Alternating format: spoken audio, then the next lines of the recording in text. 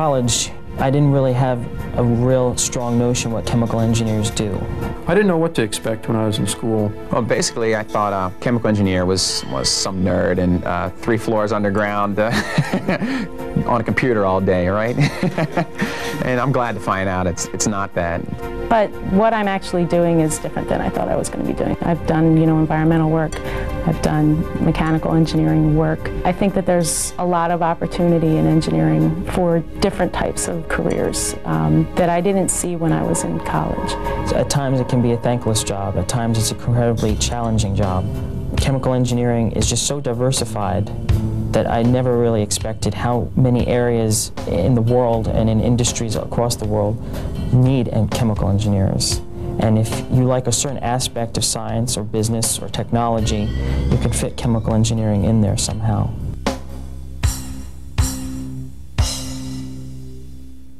I see chemical engineers as kind of the bridge between basic science and a manufacturing process. We kind of take an idea, make it a reality, and make it profitable for the company. There is the technical side of it, and there's a whole world of other skills that are combined when you actually get into a job. And each job is different. You find that the jobs are much broader than what you think of as a typical engineering job. I might work on a project in forest products or in energy services or petroleum and chemicals or power. Any product that you pick up, probably a chemical engineer worked on, from a toothbrush to the chair you're sitting on. So it's incredible what chemical engineers are used for nowadays. Typically, I'm responsible for managing our area equipment integrity team. I keep our plan on track with our predictive and preventative maintenance on all of our major equipment pieces. Right now I'm working in product development area of Procter & Gamble, which is basically the research and development group. Specifically, I'm working on hair care technology development, and my current project is to develop a new shampoo formulation. Right now we're in construction. We have a $1.3 million project where we're upgrading our bulk facility on site. And my job right now, or my project, is to make sure that that's managed correctly. So if I'm not in a meeting, I'm downstairs with the construction workers or with our construction manager and making sure that everything is put in the right place, or it's up to the standards that we hold. I'm in an R&D program. It's a job where you're actually developing a process or a product.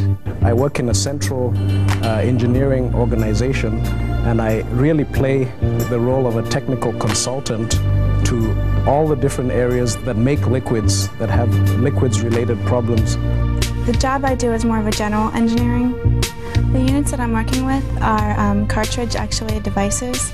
They are units that are used in the air-crew escape systems in aircraft. They propel the sequence. Like it starts at when the pilot pushes a button, it goes through a certain sequence till he actually gets out of the plane. I work in the manufacturing engineering group on inkjet print heads. I help along with analytical chemists, organic chemists, and pilot plant personnel deliver bulk drug, pharmaceutical to clinical trials for safety and testing. My department is the technical support group for the manufacturing facility. I do process development on the cell culture processes that we use to make pharmaceuticals. Jif peanut butter, for example, how do you pump it and how do you mix it and cool it as you're manufacturing it in the plant? Is it smooth and is it creamy? Does it have those kinds of attributes that the consumer will like to buy? So we also measure those kinds of properties so that we can help people who are formulating the products to really formulate them better. I work on environmental health and safety assessments and audits where we go out and we speak to general managers and line managers at each of our manufacturing sites and assess the maturity of their environmental health and safety programs. When a chemical comes into commerce in the United States, whenever it's going to be manufactured, processed, or used in any quantity or in certain quantities, it has to go through a review process, and the engineers in my branch review that chemical for any potential exposure to the workers or people who may be using that chemical during its lifetime. I worked on production support and improvement. basically solve any kind of bottlenecks that they came across within production, and also to improve the production. A very large part of the responsibilities of any university professor is the conducting of research. But particularly professors in the physical sciences, like a chemical engineering professor, they're required to have supported research, submit proposals to acquire their support, and direct the research of graduate students. We're involved with the equipment that produces all the drugs. We have the scientists who create the process, and they say, we need to do this, that, and the other thing in order to produce this drug. And then they come to engineering, and they let engineering know that we need the equipment to produce this, to make this, that, and the other thing. And so that's where we step in, and we design a facility that will have all the utilities that they need. As a process engineer in this type of a role, one of the main responsibilities of your job is to provide daily support to your unit. And what that would mean is troubleshooting problems that go wrong in the plant, or trying to find ways to run your plant better. Research and development is a place where you're faced with a problem and you have to find a way to answer that problem. So you're constantly looking for answers and ways to apply those answers.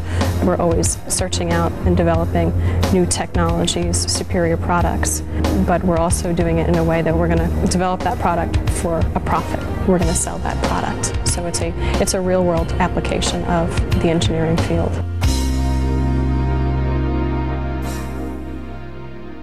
There is no such thing as a typical day. Yeah, each day, who knows what's going to happen. Sometimes I'm testing, sometimes I'm writing reports, analyzing data.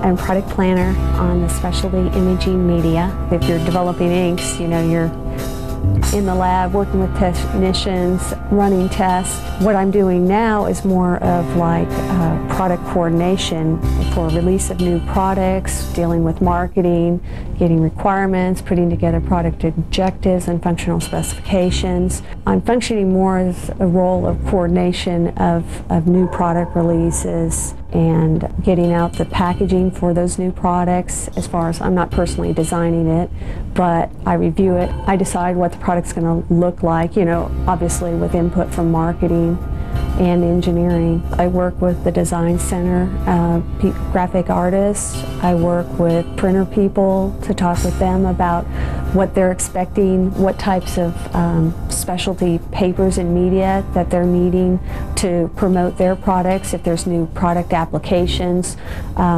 what new products we need to be thinking of to go along with those. What I like about it is just the variety of different contacts I have across the site. You get a really wide breadth of exposure to different areas.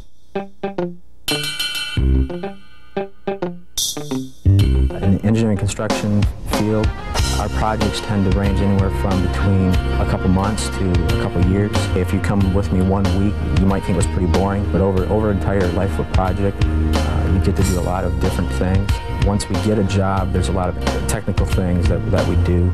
Everything from helping the client with his design basis on a certain process. We also do a lot of consulting with the other disciplines. Pretty much process engineers will pick up and start the ball rolling on a project, and we'll develop flow diagrams and material balances and the typical process design type activities. But I want to emphasize that in my experience, I'm not limited to just the technical aspects of my job. I'm involved in sales proposals, I'm involved in the estimating, the scheduling, the budgeting, everything through even client contacts, vendor contacts. So my technical job is there, but there's so much more than just a technical aspect that we do every single day.